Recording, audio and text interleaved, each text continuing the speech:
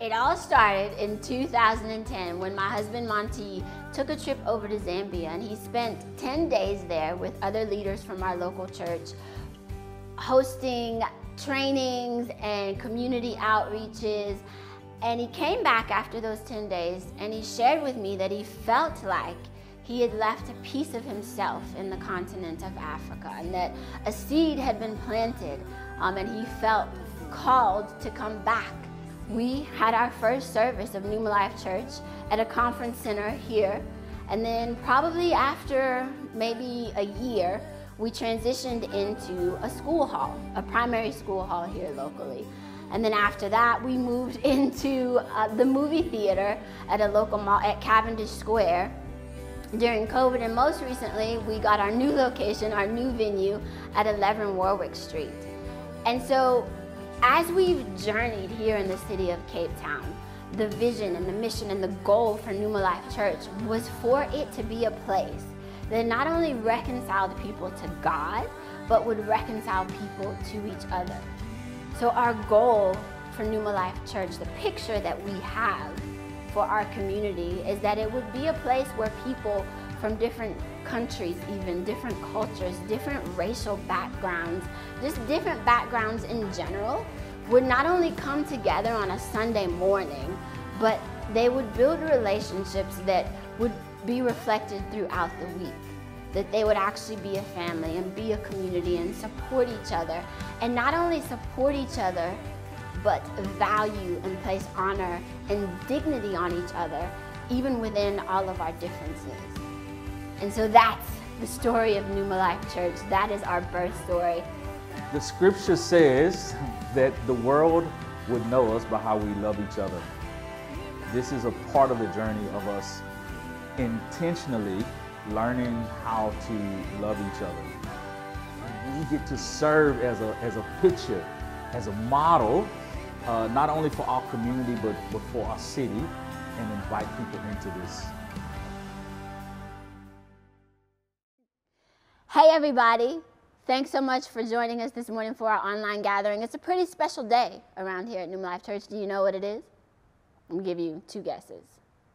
Okay, no, never mind. It is our 7th birthday, guys. Numa Life Church is 7 years old today. So I need you to do me a favor, okay? If you've been watching us for a while, if it's your first time watching us, send us a greeting in the chat. Send us some birthday cake or one of those noisemaker emojis and just say happy birthday, Numa fam. Again, we're excited to have you guys here with us. We're gonna kick it off with worship here, and I'll see you guys later. Merci Père pour ton amour et ta présence encore ce matin. Nous venons dans ta maison afin de chanter des cantiques, afin de t'honorer encore ce matin. Telle est l'offrande que nous venons t'offrir. Que la gloire te revienne au nom de Jésus. Amen.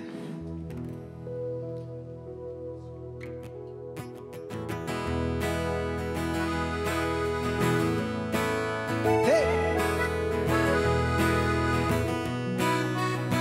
C'est immense ce que tu as fait dans nos cœurs. Cet immense bonheur.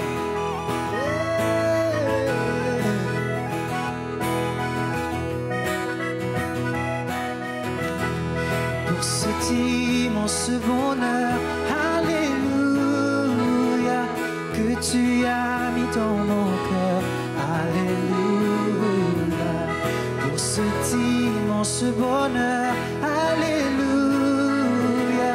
que tu as mis dans mon cœur, Alléluia, je veux le chanter encore, Alléluia,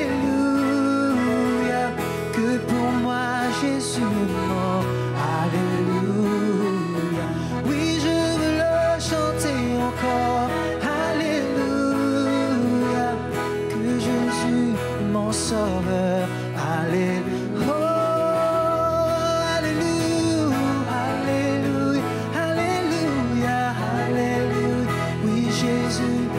Sauveur, Alléluia. Oh, Alléluia, Alléluia, Alléluia, Alléluia. Oui, Jésus est mon sauveur, Alléluia. Hey! Il est mon sauveur et mon Seigneur.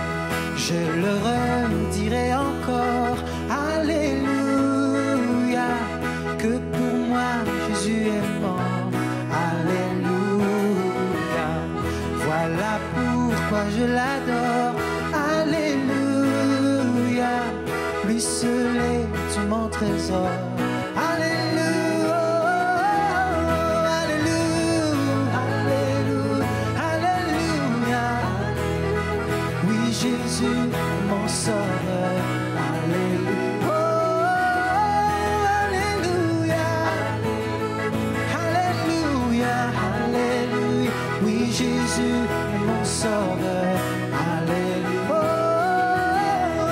Alléluia, oh, Alléluia, Alléluia, oui Jésus est mon sauveur, Alléluia, il est mon Seigneur, mon Seigneur.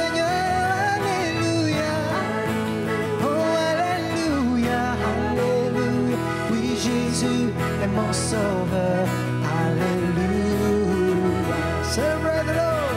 Hey, hey, hey.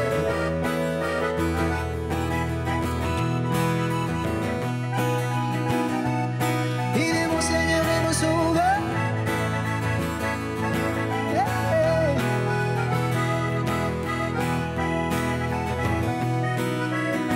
Il est mon sauveur, mon Seigneur.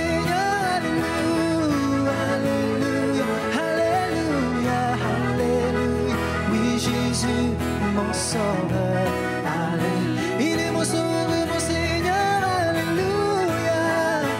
Oh, Alléluia, Alléluia. Oui, Jésus est mon sauveur. Oui, Jésus est mon sauveur. Oui, Jésus est mon sauveur, Alléluia. Il est mon sauveur et mon Seigneur. Oui, Jésus est mon sauveur, Alléluia.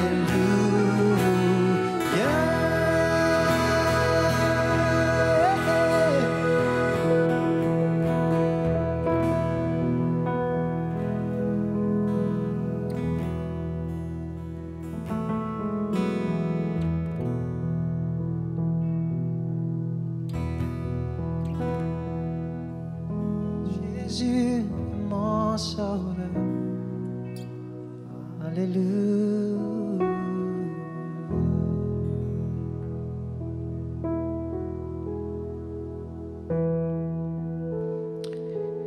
Amen. This morning we just want to say thank you, Lord, for this joy you've placed in our hearts. We just want to say thank you, Lord Jesus, for this grace that you give us every day, for this breath you put in our lungs, Lord. And even as we worship you and we get this honor and privilege of fellowshipping together online this morning, we ask, Lord Jesus, that you would just see our need, Lord Jesus. You would just hear our prayers. And if you've got a prayer request this morning, we would like you to post it in the comments and we would pray with you, or you can send us a DM and we will pray with you.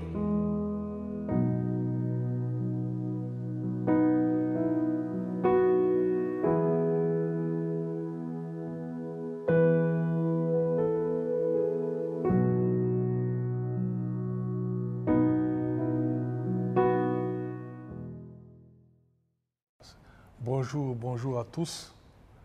Good morning everyone. Nous sommes très heureux de nous retrouver ce matin. We are so blessed to be again together here. C'est pour la gloire de notre Dieu. It is for the glory of our God. Et nous ne cessons de dire merci And we are always thankful au pasteur Monty pour la marque de confiance, to Pastor Monty for his trust, à tous les leaders and to all the leaders, et à toute l'Église. and to the old Numa community. Je réponds au nom du pasteur Jean-Pierre. My name is Pastor Jean-Pierre. Je viens de DRC Lubumbashi. I'm coming from the DRC, Congo, Lubumbashi. Je suis père de 6 enfants, And I am the father of 6 children, 3 garçons et 3 filles. 3 boys and 3 girls. Je suis marié il y a 43 ans. And I've been married for 43 years now.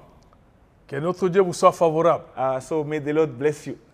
Alors, avant de vous parler de le message de ce matin, So before going through our message for this morning, je voudrais rappeler I would like to remind, que le premier dimanche du mois de mars, we would like to remind ourselves, like from the first Sunday of this month of March, nous avons écouté un message fantastique we heard a wonderful message qui nous a parlé de la maison, which is talking about home, comment être la maison pour les autres. how to be home for other people. Et la deuxième semaine, And in the second week, on nous a parlé d'être authentique dans la maison, they spoke to us, how can you be authentic où il y a la diversité. in a diverse community? Mais ce matin, This morning now, je voudrais vous parler de la responsabilité de chacun I would like to speak to you about the responsibility dans une maison. of each person in the house. Avant d'entrer dans le vif du sujet, Before going in the deeper of our message, nous sommes dans le livre de Ruth, chapitre 1er, we're going to talk about the book of Luke chapter of Ruth chapter 1, et verset 16. Ruth chapter 1 verse 16. Dans ce verset, And before reading that verse, on nous montre avant toute chose qu'il y a eu un temps de juge. we can see with the history that there was a moment of judges, Et c'est dans cette période and in that period of qu'il y a eu judges, famine dans tous les pays. there was anger, there was no food in the country.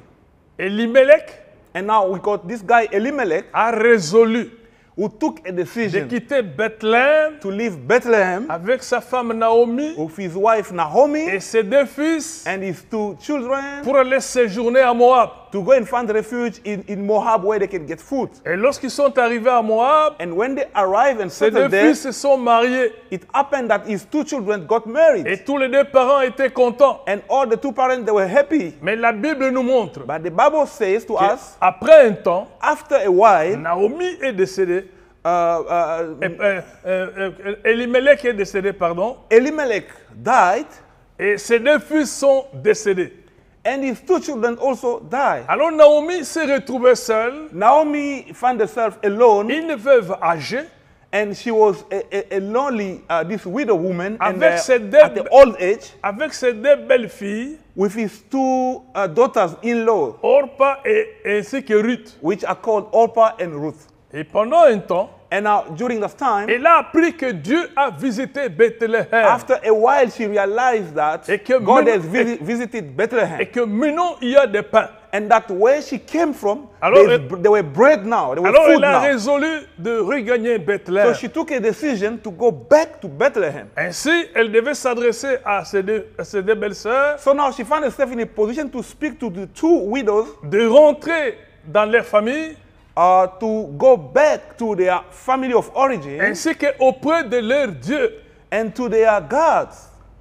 Et lorsqu'ils ont, elles ont insisté, Now, when she were insisting and speaking to them about la Bible that, dit qu'ils se sont mis tous à pleurer. and the Bible said the 2 of her daughters-in-law, Mais they were crying. elle a dit à mon âge, And she said to them, même si je prenais un mari aujourd'hui, you know, me, I'm older in age, and even if I can get married today, allez-vous attendre que cet enfant grandisse et qu'il vous prenne en mariage? you, my daughter-in-law, are you going to wait for me to have another child so that you're going to be able to get married to him? Lorsque Orpa a entendu ce message, Now, Orpah, when she heard this type of elle statement, a été convaincue et elle a résolu de rentrer. so she realized that there was no way for her to wait for that, and she took the Tandis decision to que go. la Bible nous montre que Ruth est restée attachée à Naomi. But the scripture says Ruth, she decided to continue to be attached to Naomi. Maintenant, nous entrons dans le verset qui est le vif du sujet. Now we're going to talk about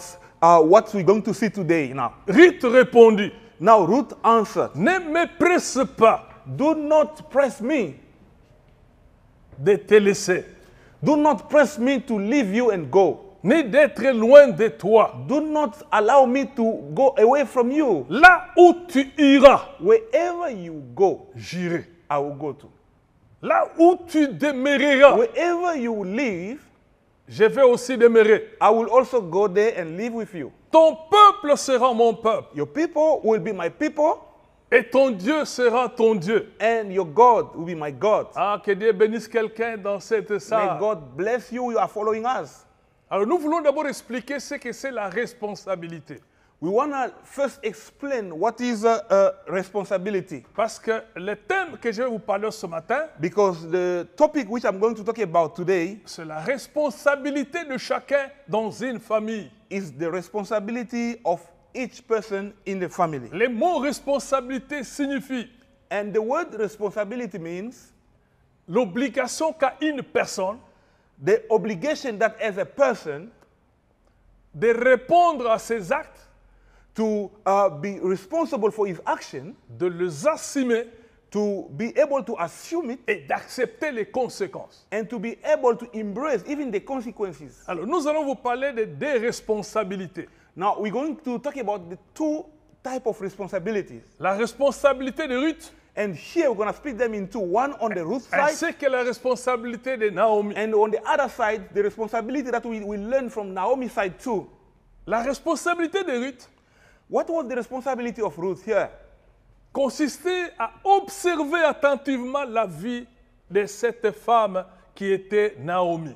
She were always observing, and she were having the whole attention on the life of Naomi. Naomi était modèle pour Ruth. Naomi was a model for Ruth. Elle a imprimé la vie de Ruth.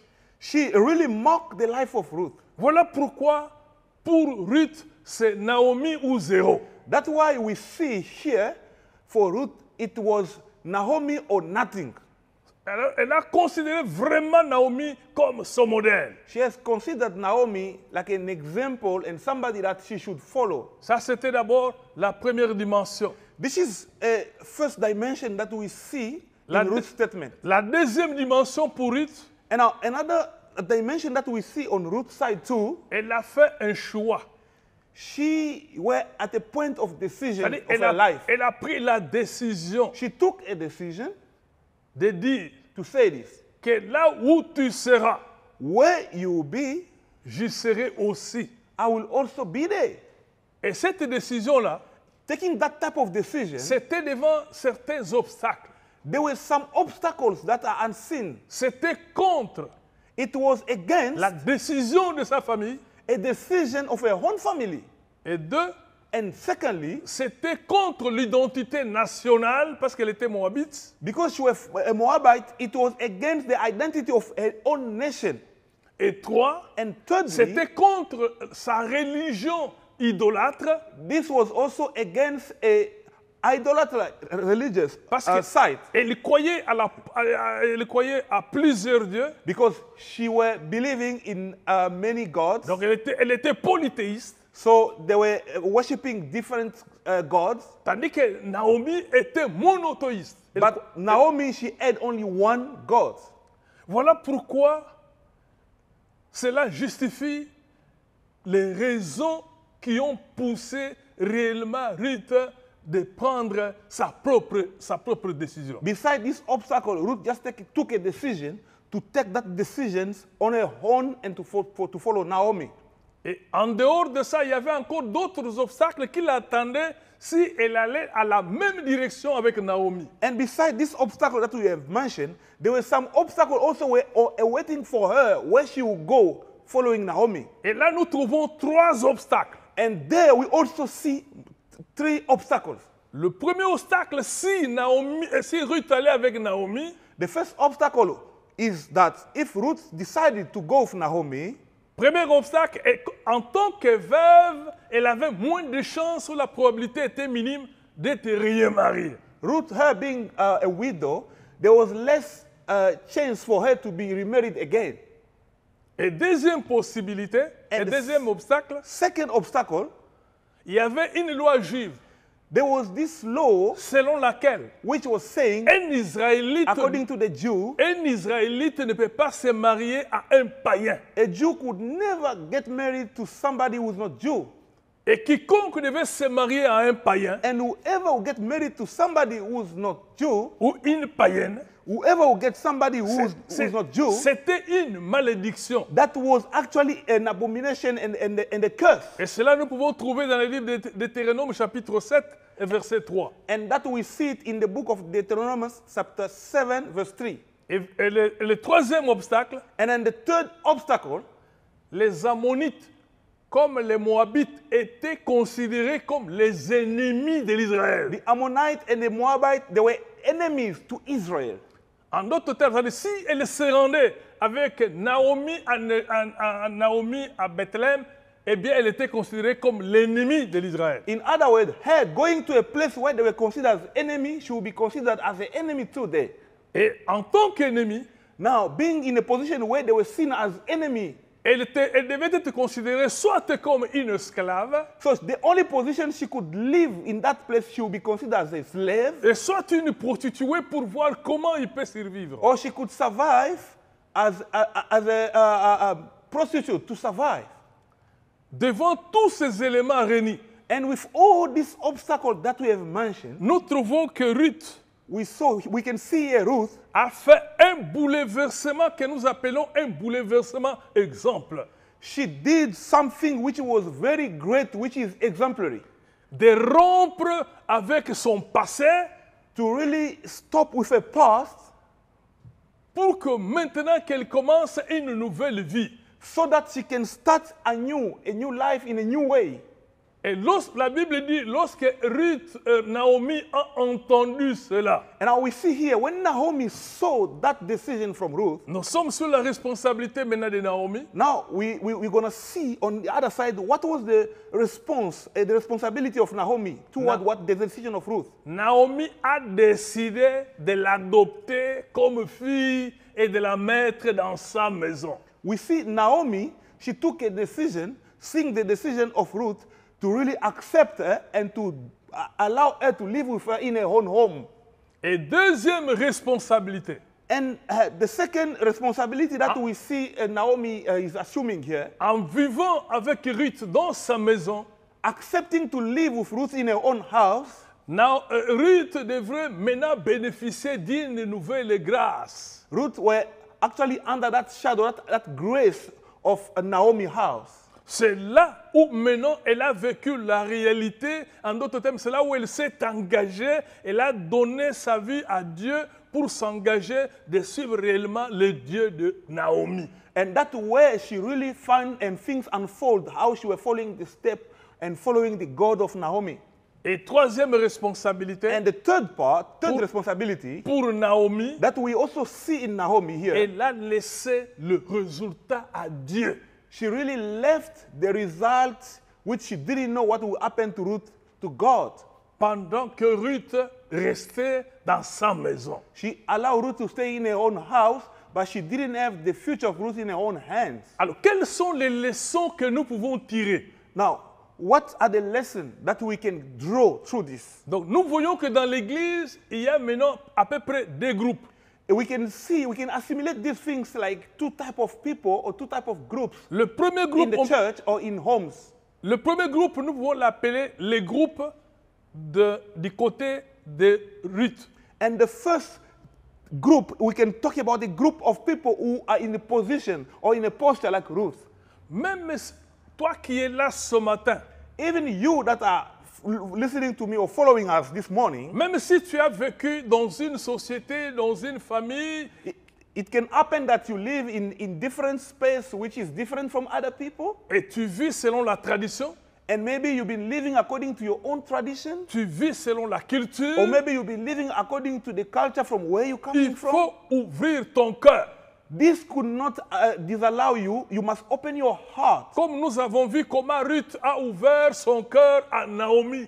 We have learned here how Ruth, she opened her heart to Naomi. Ce matin, j'ai dit à quiconque est venu avec des fardeaux ou des charges. I'm saying again, whoever came, who was listening to me, you got any burden or any problem or anything that is disturbing you, Ne vis plus dans le superficiel. do not stay in a superficiality. Lorsque tu es dans la maison de Dieu, When you come in the house of God, tu dois te sentir libre you must free yourself d'ouvrir ton cœur and open your heart parce que le Saint-Esprit est à l'œuvre. because the Holy Spirit is in action. Et d'ailleurs, nous signalons, And we're going to say something here. depuis la naissance de l'Église, Since the church has been on earth, le Saint-Esprit est à l'œuvre. since the birth of church on earth, the Holy Spirit is the one Le moving in Saint-Esprit churches. est en mouvement. It's the Holy Spirit who's moving in the church. Et pendant qu'il est en mouvement, And as he's moving, il y a des limites qui sont brisées. and is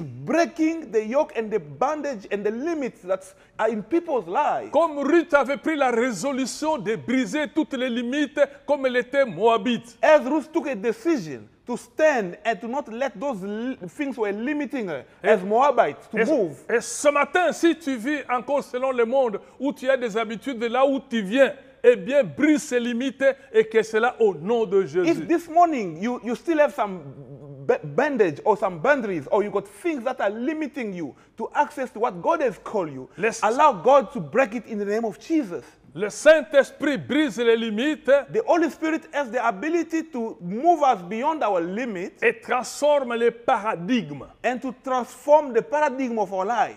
Nous entendons par paradigme And when talking about the paradigm of our lives, peut être défini comme une mentalité établie. it means the paradigm here, we are talking about the mentality that we have established Dans une condition in a certain condition, de la réaction de la vie de quelqu'un. which the person has been living into. Et comme aussi comme aussi un modèle de comportement We can say again, it's like a old way of living dans la situation normale de la vie. which we have adopted in our life. C'est-à-dire, lorsque nous venons au Seigneur, Now, when we come with those things and we come to God, nous devons apprendre à laisser certaines mentalités, certains comportements qu'on vivait. we do have some old ways that God can help us surrender and leave them and abandon them. Comme le cas de Ruth qui a tout abandonné et qui a ouvert son cœur. Like we are seeing here, Ruth, she really abandoned and left everything behind and she followed what her heart was moving her to. Ce matin, dans cette salle, And le this morning Saint-Esprit here, veut interpeller quelqu'un the à Holy Spirit ouvrir son cœur. is speaking to you and me to open our hearts. Lorsque tu vas ouvrir ton cœur When you open your et tu heart vas suivre les directives du and Saint-Esprit, follow the instruction of the Spirit of God, ton cœur sera brisé your heart will be helped, et tu peux t'intégrer facilement dans la maison de Dieu. and it will be easy for you to integrate the house of God and benefit from the things of God. Cherche à changer même les comportements, And even behavior can be changed. à laisser les anciennes mentalités qui te tenaient captives. Even the mentality or the old way of living which was keeping us captive can also be abandoned. C'est ça le type aligné à Ruth. And these are the things that we can assimilate with Ruth's life. Et nous voyons derrière maintenant la leçon que nous pouvons tirer derrière Naomi. Now we can see with what we have, we can learn also from Naomi's side as a responsibility. Naomi était dans sa responsabilité était une femme modèle. Naomi was an example to Ruth's life. Comme Ruth a fait la lecture dans sa vie, qu'il y a quelque chose qui l'a attiré. There was something in Naomi that attracted Ruth. Il faudrait que dans nos vies, nous qui sommes aussi appelés, comme Jésus est notre modèle, il faut qu'on trouve en nous quelque chose qui nous attire vers les autres. We know that Jesus is our model. We must always have something in us of Jesus that can make people to be attracted to us. Comme Jésus est notre modèle, Like Jesus being our model, our example, la Bible nous montre comment Christ il est notre Seigneur. the Bible is showing us how Jesus is our Lord. Il est notre sauveur. He is our Savior. Il est notre maître divin. And is our divine master. Et qui est en même temps un dispensateur de la vie excellence. And he is the one who's shaping us to be excellent. Et pleine de vie, une vie que nous appelons admirable. And he is full of life, the admirable life. Soyons des modèles, frères et sœurs. And he is the one who can make us and to be the example, brother and sister. Lorsque nous serons des modèles, And as we will be il exemplary, y a certaines personnes qui sont encore des bébés spirituels ou qui n'ont pas encore de maturité, qui peuvent aussi nous observer et s'approcher de nous en ouvrant leur cœur. there could be some people who were not mature than you. There could be some people that they could be less maybe attracted to the things of God like you, but they can, because of your exemplary love, follow you and be able to follow God. Voilà comment, lorsque quelqu'un a changé, a brisé les limites, il a changé la mentalité, ce qui arrive. And these are the things that happen when there's transformation in our life in terms of our mentality. Le Seigneur accorde les faveurs. God is the one who gives the favor. Et parmi les faveurs, une des premières, c'est imprévisible. And in the favor that God gives to human beings, those favors, they're unseen and we cannot plan them. Si tu abandonnes tout ce que tu étais dans le monde, When we take a decision to abandon anything that is not of God, les pratiques païennes, the old way which is not of God that we were using, we're living, et si réellement tu ouvres ton cœur, and when you take a decision to open your heart, tu vivras de la part de Dieu l'imprévisible. God is able to move you beyond what you have planned or you've seen. C'est-à-dire le Seigneur peut accomplir dans ta vie les choses que tu n'as pas priées, It means God is able to do in your life even things that you've never prayed for, les choses que tu n'as même pas demandé au Seigneur, the things that you've never even asked for. mais qu'il va te récompenser parce que tu es un modèle ou tu es une modèle. But He's going to reward you, even do it in your life because of your choice to follow Him. C'est comme ça que nous verrons nos maisons seront aussi des maisons que les autres peuvent avoir accès. And these are the things that makes our home to be attractive to others too. Et en venant dans nos maisons, nous serons une bénédiction pour eux. And when we attract people toward our life, then we become a blessing to their lives. Je vous donne mon exemple. I'll give you an example. Il y a quelqu'un autour de chez nous qui avait une boutique qui vendait à côté d'une école.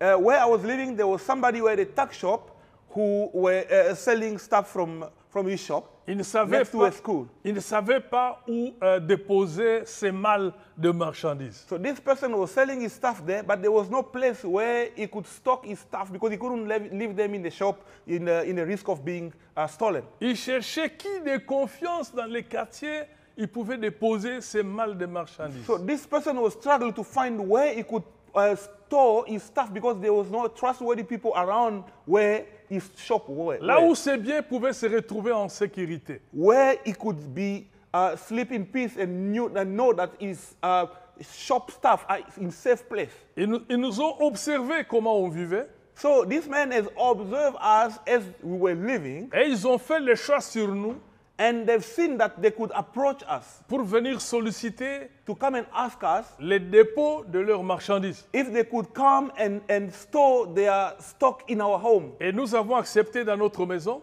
And we also open our hearts to help them sans lui demander de compte à rendre. without even asking him that he have to pay or anything. Et nous avons gardé ses biens. And we say, okay, we're going to keep your stuff Nous in our avons home. sacrifié notre salon And that was a sacrifice because they have to put it in the living room. sans l'obliger de payer. And we didn't even ask him any cents. Et après un temps, And then we continue like that. After a while, nous avons commencé à dialoguer, we become friends and we were chatting à nous entretenir avec la personne. we kept the relationship with the person. Il y a eu maintenant une confiance mutuelle. And there was this trust which was built between us and him. Et après, And then after a while, lorsque nous lui avons parlé du Seigneur, we had an opportunity to speak to him about il n'a God. pas hésité. He didn't hesitate. Comme on lui avait ouvert la maison, As we open already our home to him, il a aussi ouvert son cœur. he also opened our heart to us. Et après, And after il a that, accepté le Seigneur. he accepted the Lord. Je dis à quelqu'un, I'm saying to que somebody, ta maison your soit house, aussi une maison your life, pour les autres. let it be the house for other people too. Lorsque les gens ils verront notre modèle, notre manière de vivre, By being an example or living an exemplary life, plusieurs prendront la résolution de nous suivre comme Ruth a suivi Naomi. these things will attract people or open doors for people to come to us and follow us and we become a home for those like Naomi did for Ruth. Et ceux qui seront au milieu de nous, And then those who will be among us, le Seigneur aussi God also va les visiter. is going to visit them too. Et plus tard, cet homme qui a entreposé ses biens dans notre maison, And now, later on, this person who were coming and put his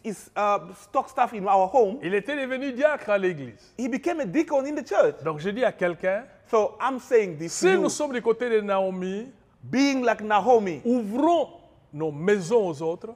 let us learn to open our home Ils to others. trouveront grâce aux yeux de Dieu. God is going to continue unfolding things in their lives by giving them the grace. Et si nous sommes à côté de Ruth, And if we look like Ruth, ouvrons nos cœurs, let us open our heart. parlons de ce qui se trouve dans nos cœurs, Let us be able to open and speak honestly with what we feel in our heart. et à ce moment-là, And in that way, le Saint-Esprit nous conduira the Holy Spirit will lead us. et chacun de nous jouera sa propre responsabilité. And each one of us will know how to play his role and his responsibility. Alors je dis à quelqu'un ce matin, Now, I'm saying to you this morning, nous sommes dans une saison de responsabilité. we are in a season where each person must know his responsibility in home. L'église, ce n'est pas un endroit d'irresponsabilité. A church is not a place where we don't know what we should do. L'église, c'est un endroit ou une école d'acquisition de connaissances. The church is a place where we come to acquire knowledge. Ce matin, tu n'as qu'à choisir. Now, this morning, you have a choice. Tu es de l'école de la responsabilité de Naomi. Are you in a school of responsibility like Naomi? Ouvre ta porte pour ton frère et pour ta sœur. Please open the door for your brother and your sister. Si tu es de l'école de la responsabilité de Ruth, If you are from the school of responsibility like Ruth, abandonne tes dieux, leave behind the old way of living. abandonne ta culture. Leave behind your culture that you put before God. Comme tu viens de la maison de Dieu, And when you come in the house of le God, Seigneur s'occupera de toi. and He's going to take care of you as you put Him first. Je déclare une saison de responsabilité. And I declare and I wish you a season where you will be, you know what responsibility to take. La maison de Dieu est disposée d'accueillir tout le monde, The house of God is always open to welcome everyone. mais les hommes et les femmes responsables. But the will of God is for men and women be responsible. Que notre Dieu vous bénisse abondamment May ce the matin. Lord bless you abundantly this Et que morning. ce message soit gravé dans vos cœurs. May this message Que- be really in your heart. Que ce message puisse retentir dans vos cœurs. May this word continue to flow and speak to you into your heart. Et que vous deveniez de véritables responsables dans vos maisons et dans la maison de Dieu. And let these words help you to be responsible in the house of God, even in any way that you can find yourself. Que le Seigneur nous soit favorable May the Lord bless you au nom de Jésus. in the name of Jesus Christ. Amen. Amen. Amen. Amen. Maybe you've tuned in today and there was something that you heard in the message that resonated with you. And maybe you've been in relationship with God, or maybe you haven't had a relationship with Him yet, and He's spoken something to you today, and you feel prompted to say, hey, I want to be in relationship with God. I want to pray for you this morning. God, I thank you so much for the person who's watching in their flat, on their phone, on their laptops. I thank you for the person whose heart you've spoken to this morning. I thank you for their willingness to say yes to you, yes to relationship with you, yes to your love, and yes to a home with you. I honor you and I thank you for them in Jesus' name. Amen. If that's you today and you've raised your hand and you said, yes, I want to be in relationship, there's a couple of ways that you can get connected. They'll pop up here at the bottom of the screen. You can visit our website and fill out a contact form. You can DM us on the WhatsApp number that'll pop up, or you could even send us an email and someone will follow up with you. We don't want you to be alone in this journey. So please reach out. As I mentioned earlier, we are celebrating 7 years of Numa Life Church today. And I just want to say thank you so much for your support throughout the 7 years, for your generosity in your time, in your resources, and in your finances. And as we enter into year 7, we will continue to dream and we'll continue to partner with God in the things that He wants to do through our community. And in your giving of your time and your resources, it'll help us to do that. So thank you again for giving. Thank you so much for your support. If you want to give financially today, the banking details will pop up at the bottom of the screen. And as they do, I'll pray for us. God, I thank you so much. I thank you for the opportunity to be a part of what you're doing in the city of Cape Town, in the nation of South Africa, and all over the world, God. I thank you that as we give our resources, as we give our talents and of our finances, God, that you would bless us. In Jesus' name, amen. Hey guys, just a couple of quick announcements for the week. We will be starting up our second term of our spiritual life sessions during the month of April. So stay close to our social media for more details on what will be offered with those.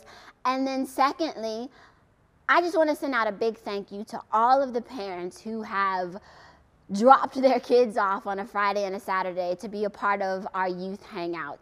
It's been an amazing time for our children to connect with each other, to connect with the leadership team, and just journey through life and what that looks like for them as teenagers. So thank you guys so much for supporting in that. And if you are the parent, the auntie, the uncle of a high schooler and you want to get them connected, send us a DM and we'll send you the details to be sure to get them in that space on a Friday night to grow in their relationship with God. That's all I have for you guys today. Have an amazing day further, and make sure you have like a really nice lunch or take a walk or do something to celebrate with us as Numa turns 7 today, and we'll see you guys next week.